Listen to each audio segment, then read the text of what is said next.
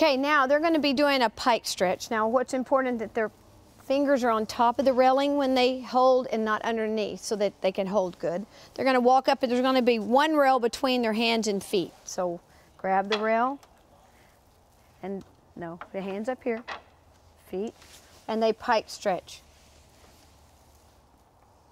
And then they take one leg out and go into a split. Lock the leg. Again, it's their own body weight. And then the other leg. Lock your leg. That's it, and up. Then the next one, they crawl up and they straddle for a stalder.